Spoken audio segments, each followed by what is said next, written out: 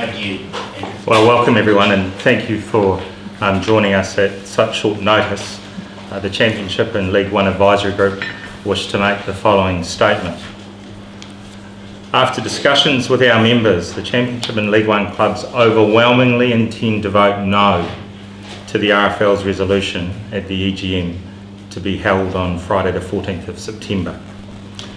We are, however, not against change. We are very prepared to work with all stakeholders to deliver a progressive vision for the future in time for any broadcast renegotiation due in 2020. The Super League proposal represents an irrevocable and irreversible transfer of authority to a group of individuals and an abandonment of the wider game. This dispute, which is not of our making, is not at the right time, midway through a broadcast cycle, is not discussing the right issues, and is publicly demonstrating a lack of confidence in the sport. Despite assurances, we've been excluded from direct discussions, and now a campaign has emerged with attempts to pressure vulnerable clubs into capitulating. As a result, a handful of clubs are undecided on how to vote. Like any competition structure, the current format is not perfect, but could have been modified to improve it. We believe a restoration to a 14-team Super League with an automatic one-up, one-down, and a second-place playoff, including the 13th placed Super League clubs via a £1 million game, is the correct position. Further, the Championship and League One clubs are happy to peg the revenue share and percentage of the broadcast revenue so the whole game goes up or down together. The financial proposal put forward thus far for consideration is unviable. There is a clear shift in resources, both human and financial, from the RFL to a privately owned company at the expense of the wider sport. All funding reductions would fall squarely on the RFL, Championship and League One and community game, to the point of rendering an increasing number of clubs unviable and placing the Championship and League One competition formats at risk of failure in the future. The RFL Super League proposal doesn't offer any positive vision for the future of the whole of the game. No unbiased analysis, evidence or rationale for change. It is driven by protectionism and vested self-interest, and it would reintroduce failed concepts, loop fixtures and a one-up, one-down format with huge parachute payments distorting the Championship division. It doesn't make any sense for the overseas inclusion in the sport of Catalan, Toulouse and Toronto to be on different terms. It's a rotten solution, negative and defensive, lacking vision and independence. Thank you.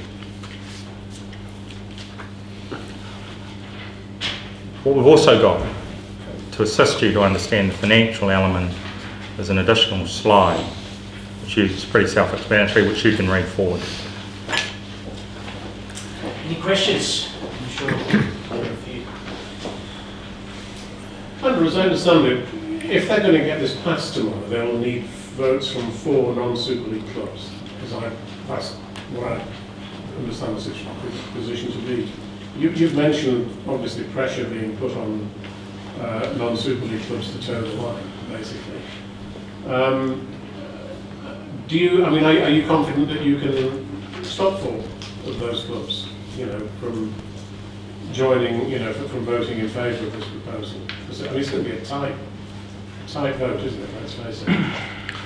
We've tried to keep our members fully informed all the way. The formation of this advisory group was to demystify the emails and ideas and presentations that have been coming forward so that they could be as informed as possible so that they might make a decision with that clarity. At the end of the day, we're not telling anyone how they should vote, making their own minds up.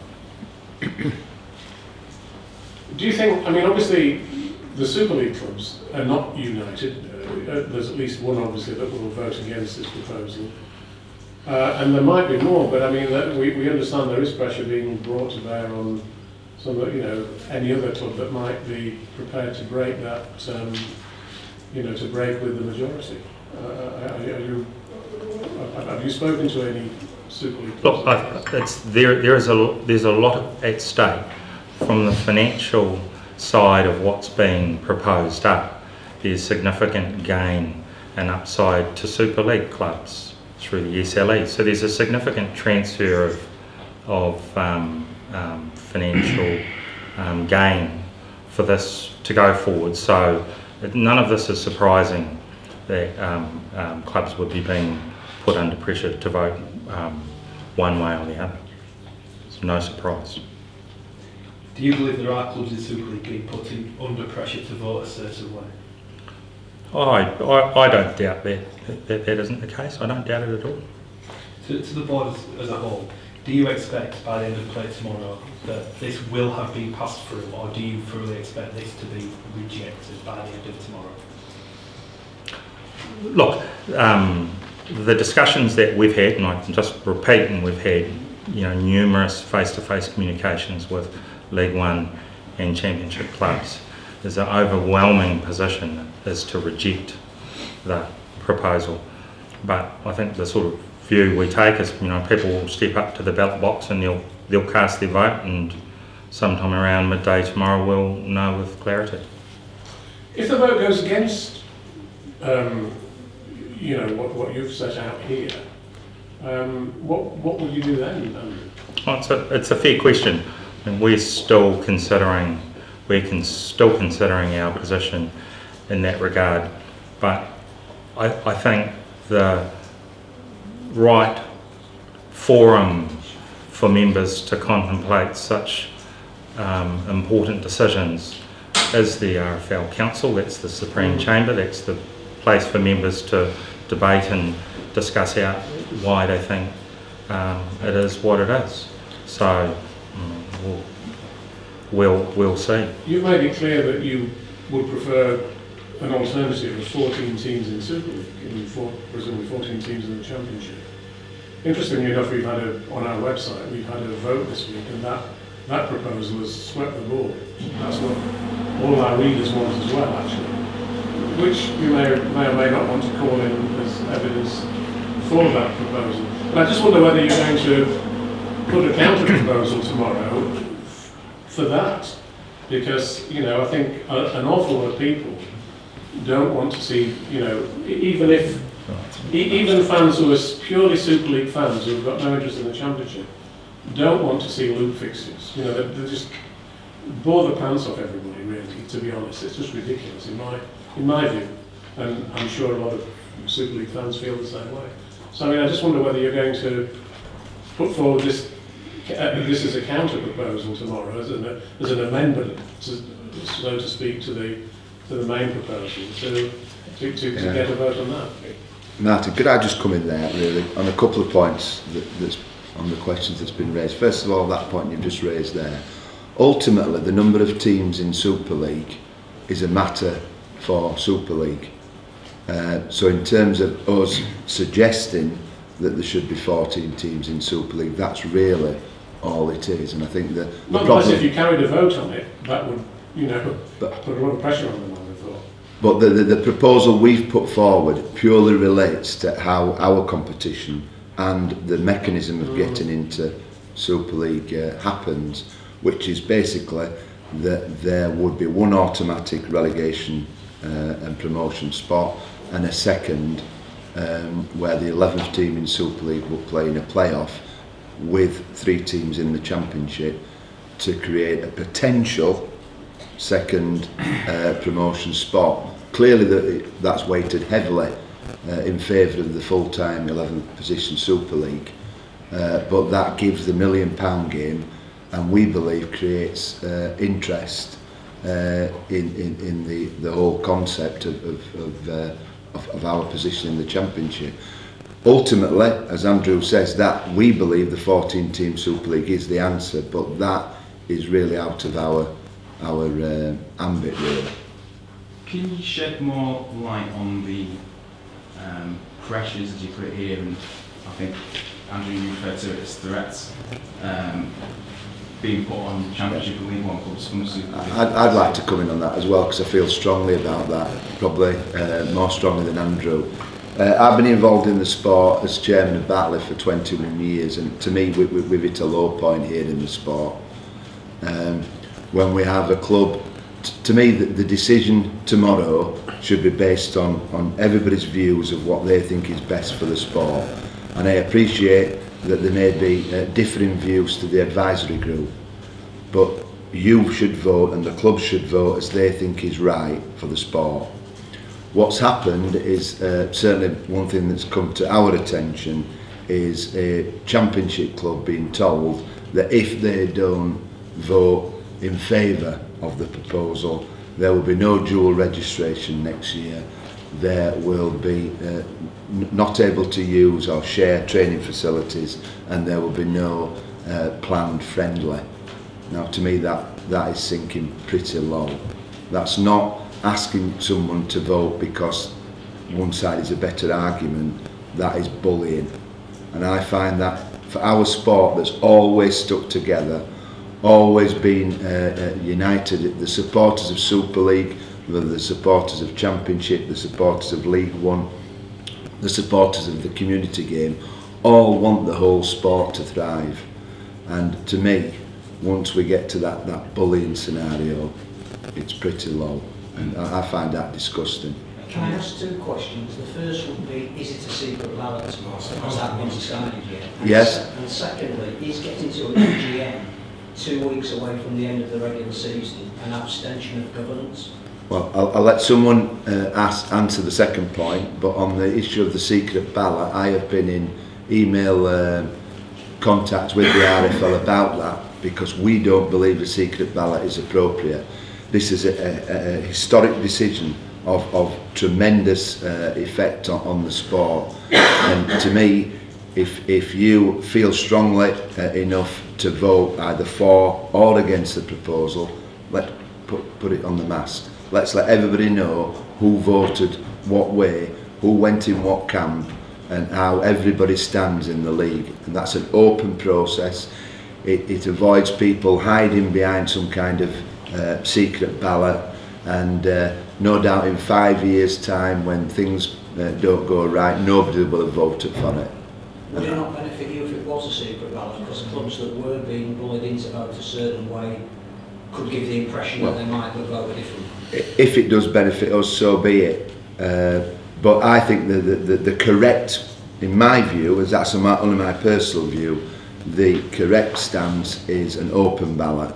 It should be a written vote, but open. Did you get an answer on that? At the moment, what was it going to be? At the moment, unless matters are changed tomorrow at the meeting, the Rugby League believe it should be a secret ballot, and they've exercised their discretion. I've pointed out that the articles of the Rugby League do not provide for that, and I've been told that I'm correct on that point, but that the chairman has a discretion, and they're exercising that discretion as we speak to put forward a secret ballot.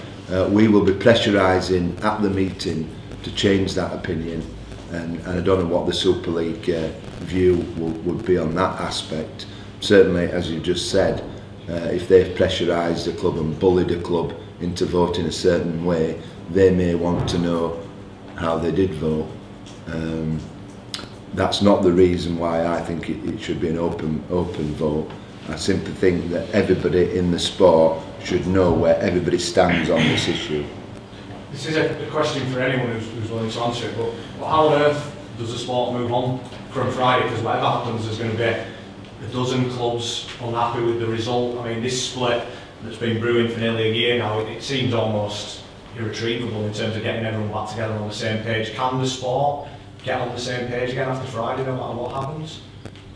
I think a lot rests on what the RFL do.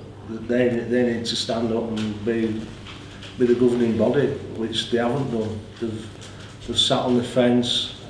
They've worked with Super League, in my opinion, underhandedly, in cajoling clubs to vote one way or other, when, like Kevin just said, the vote should be on what you believe is right for your club and the whole game, irrespective of what other people try and manipulate you towards. You should vote what's right for you, your club, your fans, and what's good for the game. And I don't think it's absolutely despicable what's happening in with other clubs and what they're trying to bully clubs into doing. I think the rugby league had a part in that as well. Mark, I mean, do you think? I mean, this is an appalling mess. Isn't it? Let's face it, it's a shocking situation, in my view, and as bad as I've known it for a long time. I've been involved in the game longer than most people here. But I mean, you've got to say that surely it's incompetence by the Rugby Football League and the leadership, as you've just said, to allow this situation to develop at all, to allow the Super League clubs to, you know, break free or at least partially break free as they did do last year.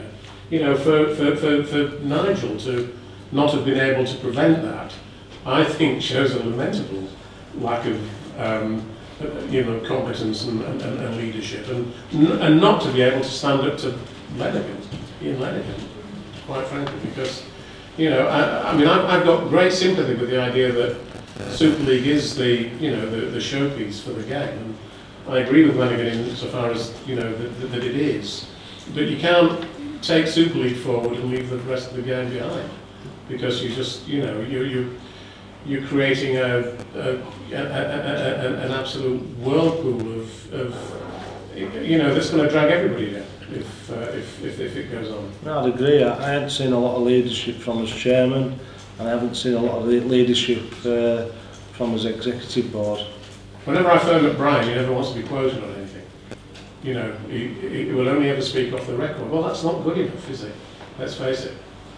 It's not. No, you need a chairman to lead. Yeah. You need a chairman to lead. That's why he's in that position, to lead the executive board, and I don't believe that's happened. Can you confirm which championship club has had the threats made? I know, as an example, Rochdale train with Warrington at their facilities. Can you confirm which championship? I don't think it'd be appropriate for us to say that at the moment. They're not 100 miles away.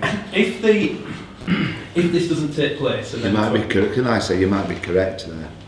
If by 2021, if this doesn't get passed, how do you see the Championship and League One survive if Super League after that split, take their own TV deal and leave you on your own? How can Championship and League One clubs survive without Super League? Well, we've got a great product with 3 tiers of the professional game, and 2 of those tiers are thriving.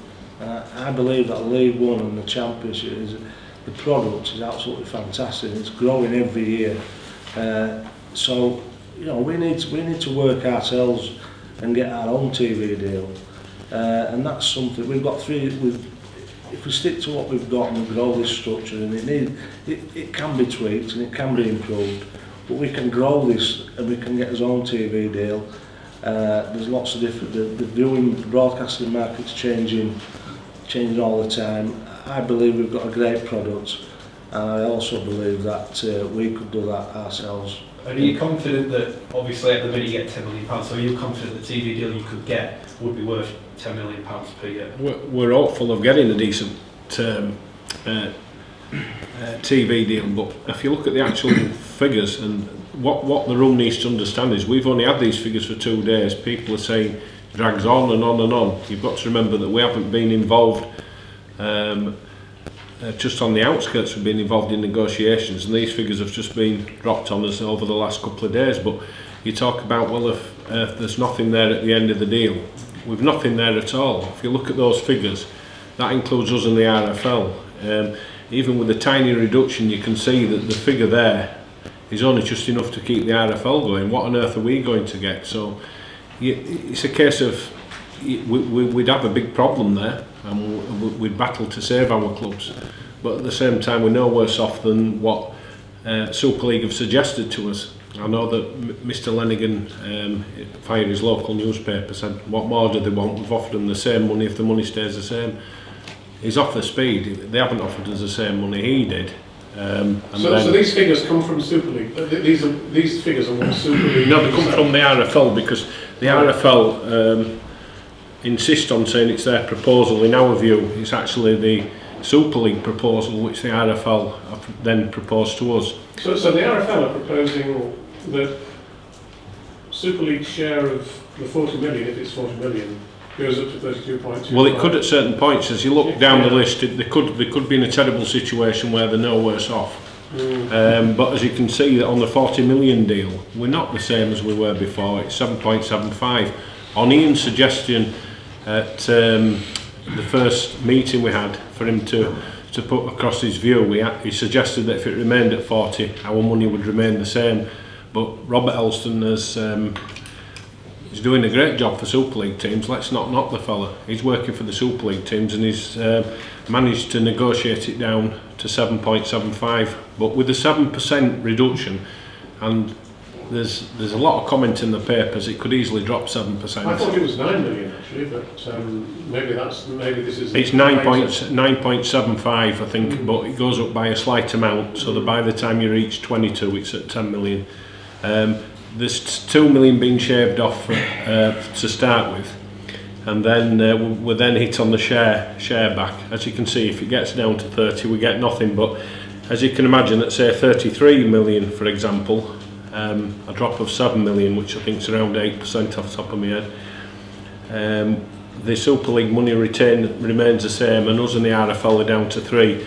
Well, the RFL can't run the game with all the officials and staff and things it needs to do on 3 million, never mind give the other clubs some money. So even as I say, with the 7% deduction, you would imagine the RFL will need 5 million and leave us with nothing. So there's no money there, you know. I don't see how anybody can argue that that's a fair distribution of money like they're trying to argue in the papers. We've not been in a position to move this forward. It's been dragging on for months and months and months, and we've been excluded from the majority of meetings.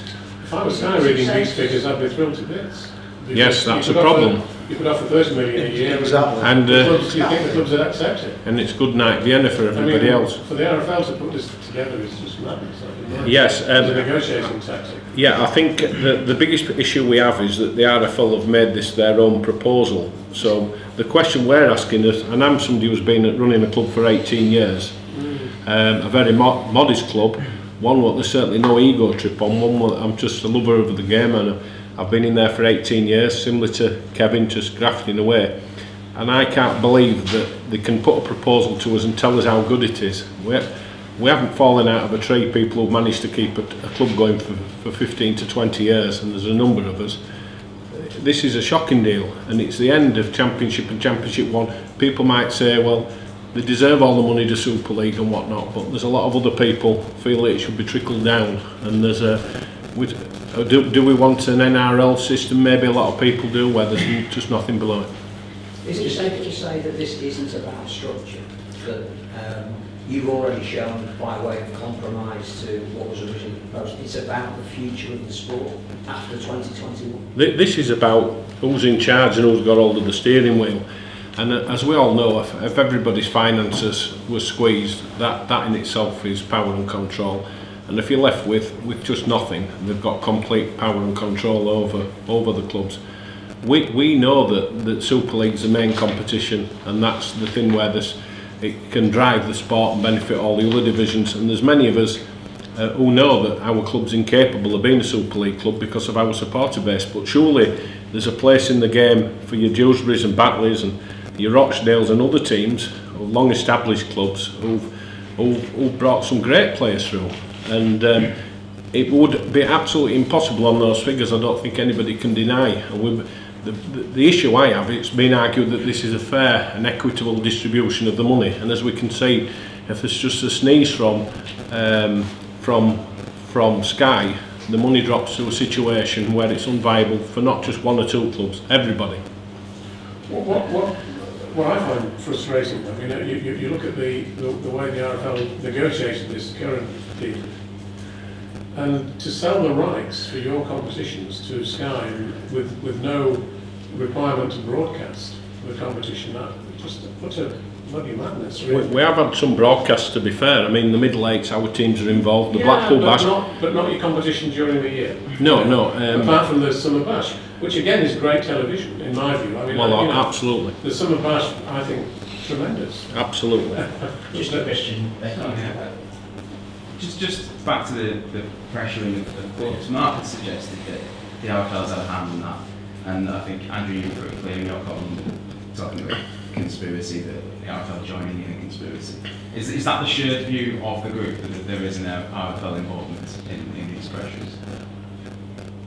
Well, I think it's clear that RFL staff have made calls to clubs to discuss the matter, and some of those calls have overstepped the mark.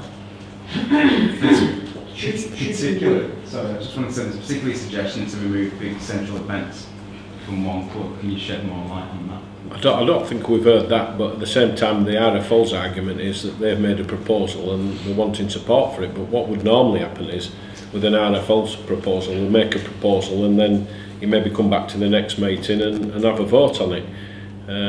They've taken a very strong steer on this, almost a three-line whip, to try and get everybody in line. And in the last 20 years, I've never known the RFL lose any vote, certainly at the Championship League One level. And the only certainty is they will lose a vote in actual numbers. I can guarantee that the vast majority of clubs will be voting against this. We've got the forms in from a number of them who've said, please just take it that I've already made my decision. Whether or not we can get 20 out of 24 is always going to be difficult. When you look, we've got from West Wales up to a team of the size of Bradford in there, and now with Stage United, I don't think there's any other sport where you can show such unity over so many years. We've always given and taken, but we feel as if it's just totally unpalatable. Can you shed more light on that? Sorry, Andrew, just because I know you're saying you call them, there is we've heard the threat to remove big central events from one. I think we're being clear. There's pressure being borne on every party to vote one way or other by all those interested stakeholders. That's the reality of it, and that's the sort of situation where, from an advisory group perspective, we're comfortable sort of making the running, trying to demystify it, trying to provide with much clarity so that clubs can be in the best position to place their vote with that clarity. We're trying to do that. It's disturbing to hear the things that are happening, but whether that affects the way they vote, well, we'll find out tomorrow afternoon, won't we? You can't say what event that is. I can't say. Mark, you were saying that the Championship and League One clubs have been cut out of negotiations. Yes. I mean, how disappointing is that when you've got Super League Chief Exec, Rugby League Chief Exec, and the Chairman, and it's come to this? Yeah, I mean, we attended a meeting at Salford. Robert was at the meeting together with 3 Super League chairmen.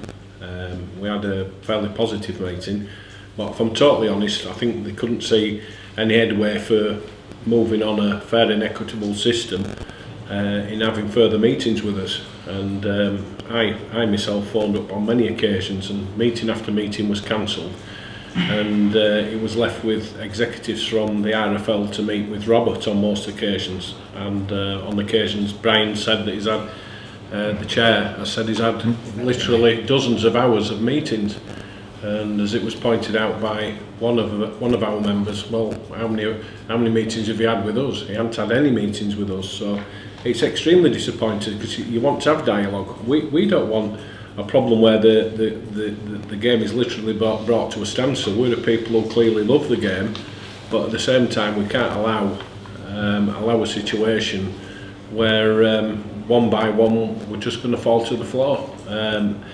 Everybody knows that they've got to make the club more streamlined and what have you, and there's many examples I could show you where clubs have done a lot of good, but to be excluded and then said that we've been fully versed and fully informed and been involved in discussions before it's reached this point is annoying, to be fair. But let's face it, this whole process, sort of after the Lenigan letter of last year, kicked off with a press conference where there was an announcement made, a new CEO unravelled for Super League, and the 8s were confirmed as abandoned.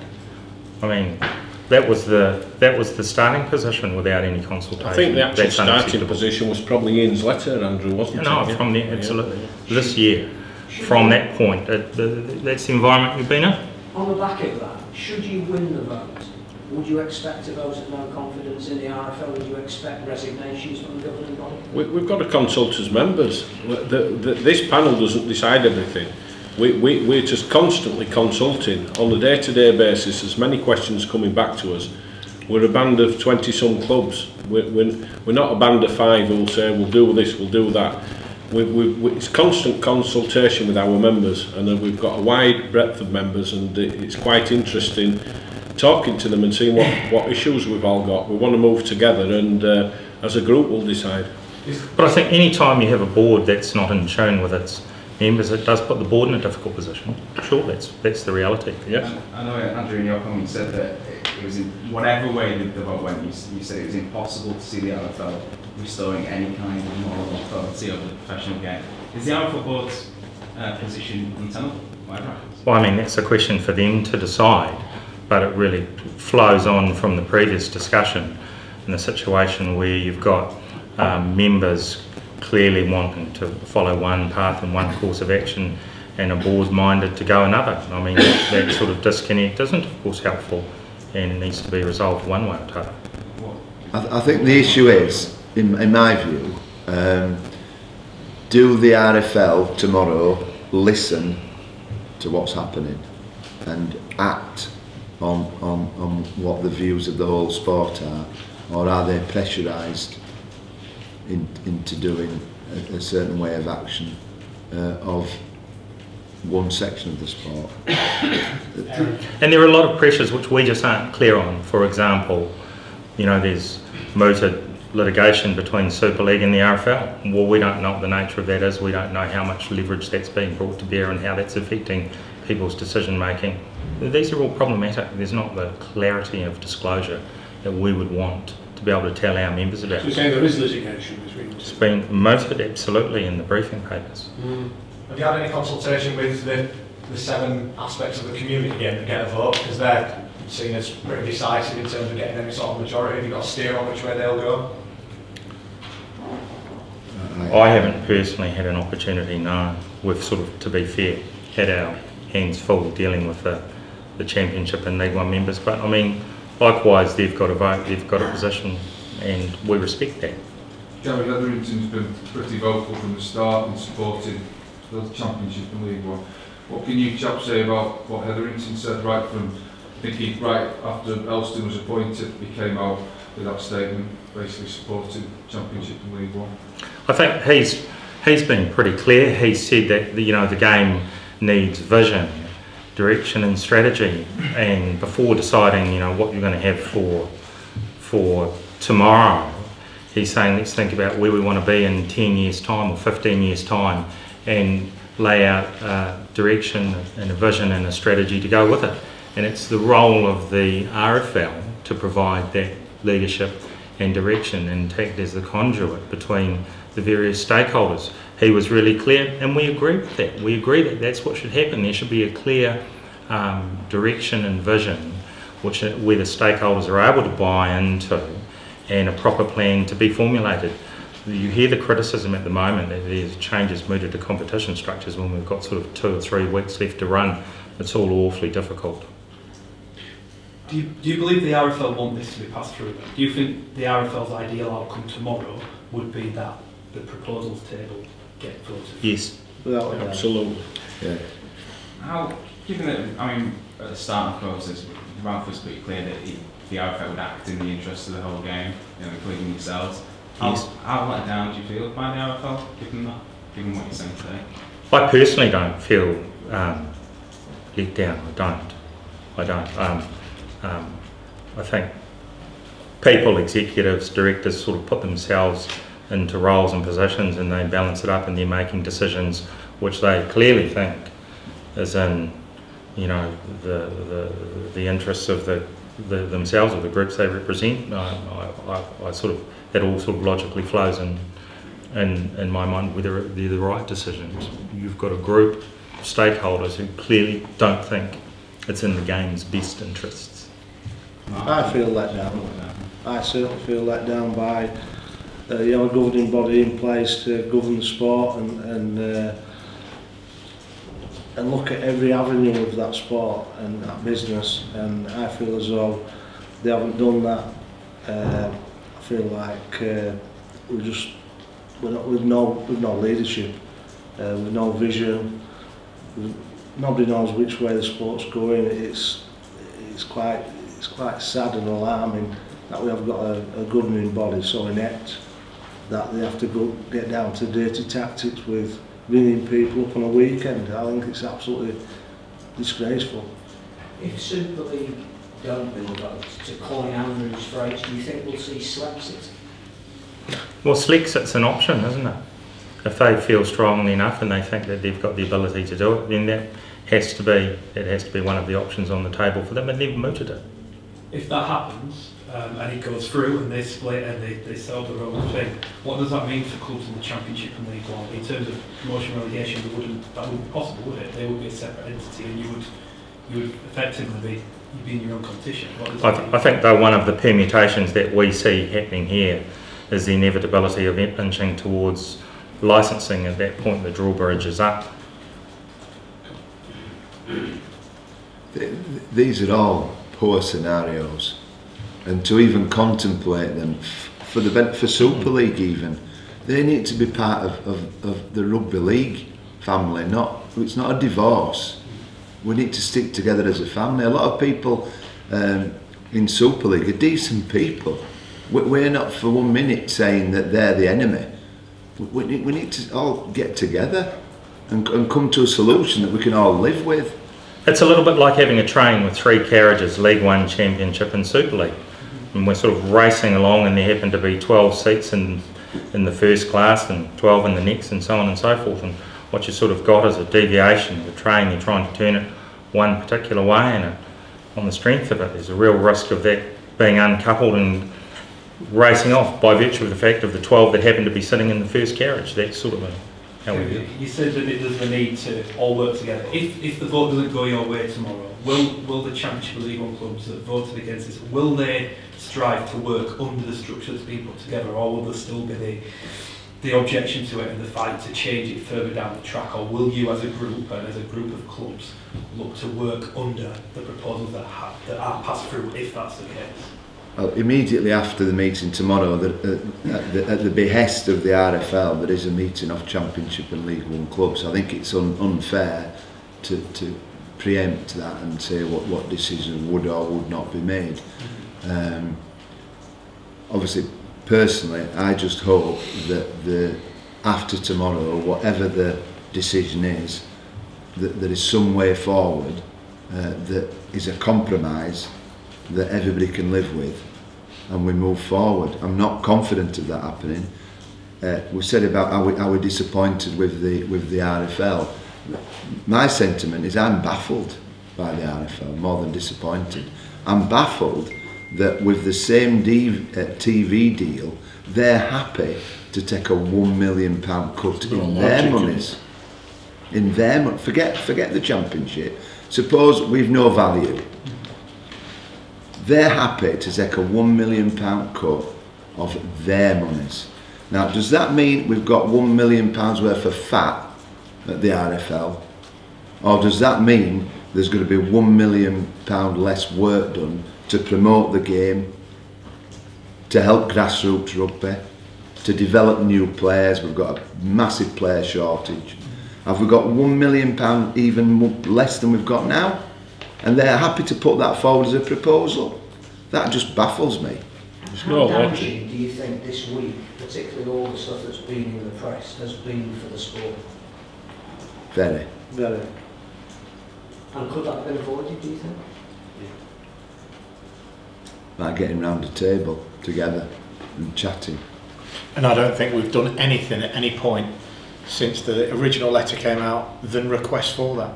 I remember the RFL Council meeting at which the letter was clearly raised, and the request and the agreement of all parties around the table then was to talk more. Why do you think that hasn't happened? I think that's a question that we've asked ourselves and asked other people on numerous times. Who's culpable and who's to blame for not getting everyone sat around the table? Is it the RFL? Is it Robert Elston? Is it Super League? I think probably a culmination of all those scenarios you've mentioned there. But I think I am far happier and more content that these guys will back you up to do those discussions in public and to have those negotiations in private, sorry, and to do those negotiations there. And we have attempted on numerous occasions.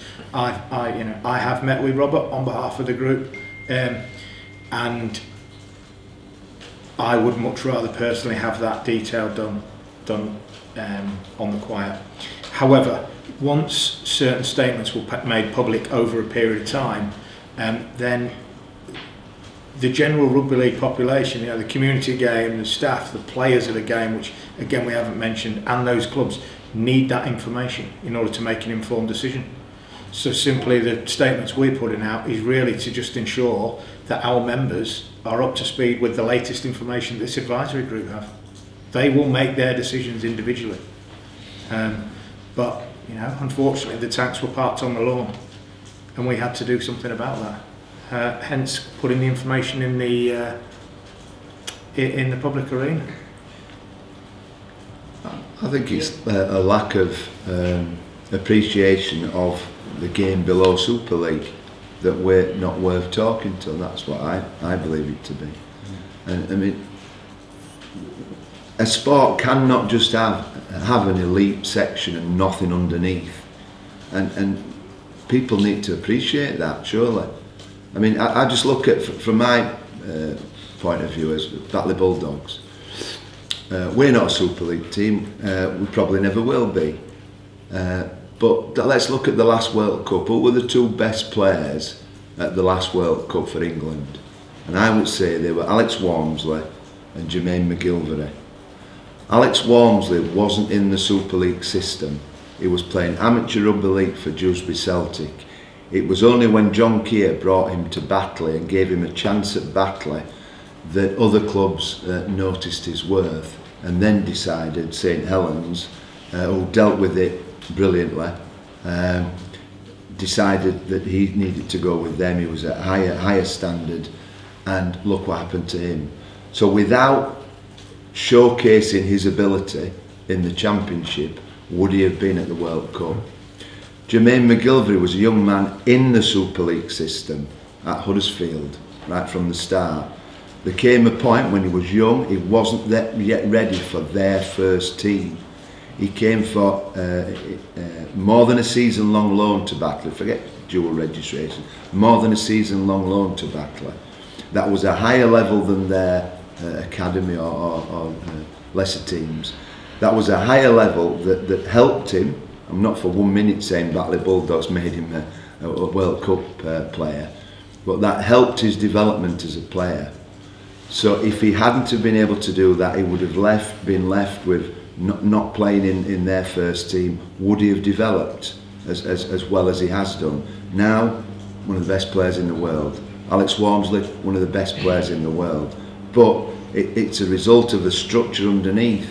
I look at another player, York, Greg Minikin. He was dual reg with us. He was at York. Castleford signed him, a superb player.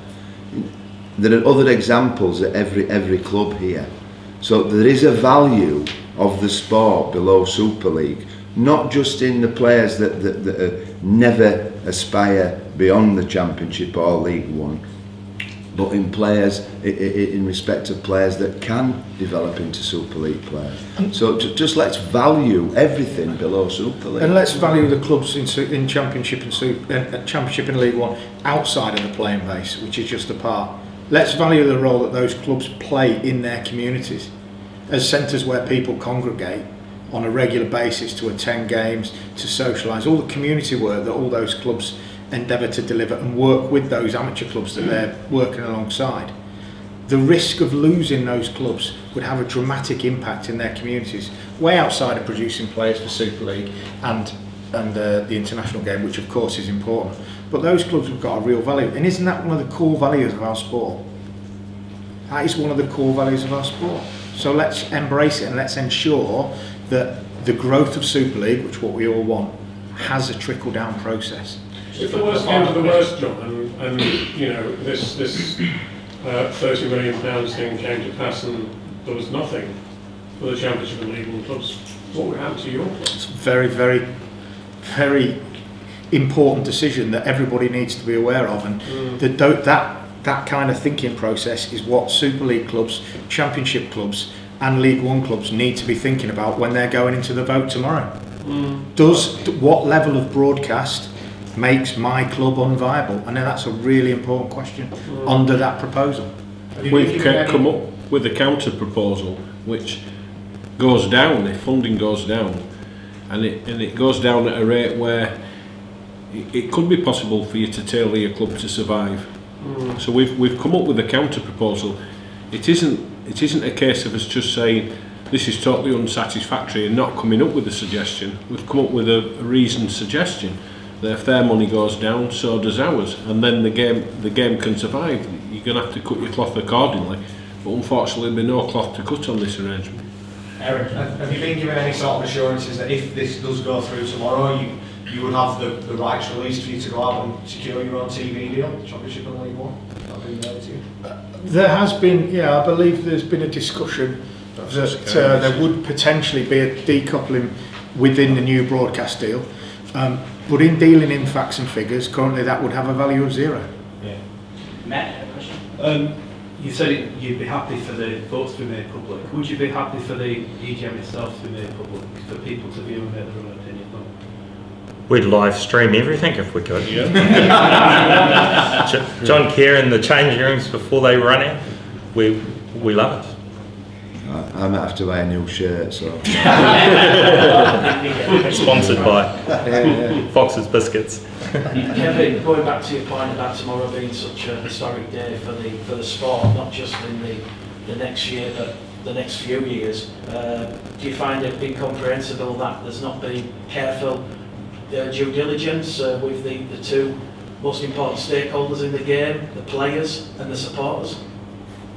I think the player issue is a huge one, and I think comments in the press will back that up. This has a direct impact ultimately on players, not only on the number of players that are in the game at part-time and full-time nature, but also obviously the finances available, and I think that's got a huge knock-on effect.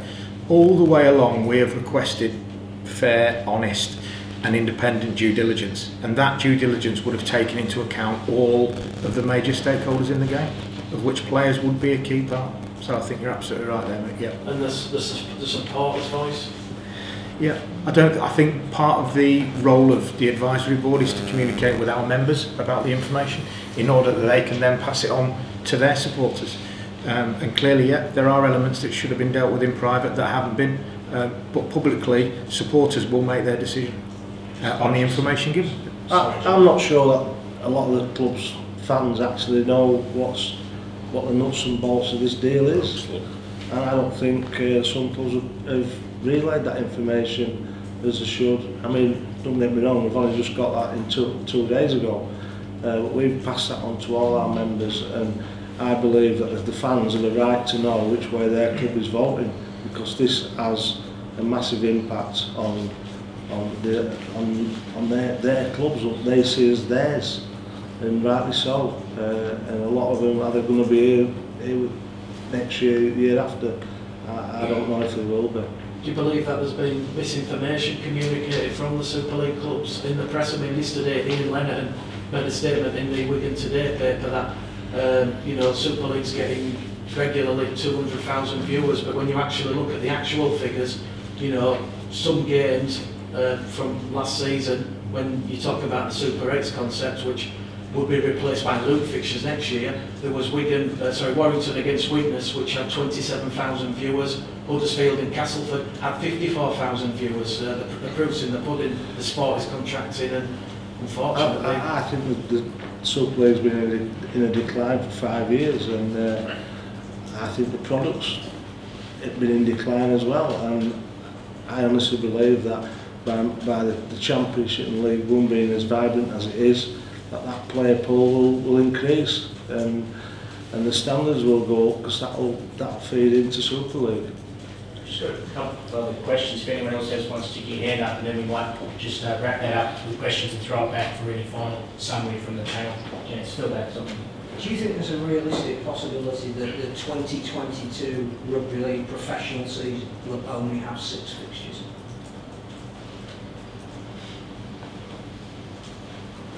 Six fixtures. Please enlarge. Enlighten me. Super League Maybe 12 fixtures. Super League teams. Oh, 6 fixtures per weekend. I thought you meant in total. I was thinking, how have you got that? Yeah. Per weekend. Quite well for though. I know we all want less, but 6 in total is a bit. A Are bit- we really looking at I think that's a difficult question to answer. Bit You know, with the extremely information we've got, I think probably the best answer is by raising it, Phil. You obviously believe it could be potentially an issue. By looking at those figures, you will know whether that's a more viable or less viable proposition than you put forward. I think if that deal is accepted or gets through the vote tomorrow, I think your consideration is more likely than not. Is there any final questions on the floor? Might throw it back to table 3 for your summary of the stages. We'll just say, you talked about viewing figures there. From a general observation, now all Super League games seem to be on the same night, don't they? So whoever goes to a Super League game live, and you're hoping that is a high figure, in future years to come, you're hoping it gets higher and higher, but they're not watching Super League on the TV, are they? And that could affect viewing figures. So, if they spread the fixtures over the weekend, then that might help their viewing figures for Super League games. That's the thing that I was thinking about there. And then in terms of market research, as Martin's pointed out, the only market research that is a vote in his newspaper. That's the only opinion that's been sought of anybody. And that hasn't been sought by the official channels, it's been sought by a newspaper, which I'm not sure that's ideal. I mean, the point about viewing figures, Kevin, is quite a pertinent point. Obviously, 27,000 people watching Widnes against Warrington in, the 4th time they've met each other each season. But look at John and Andrew and York and Bradford this season. The live streaming figures, over 100,000 people have watched that game.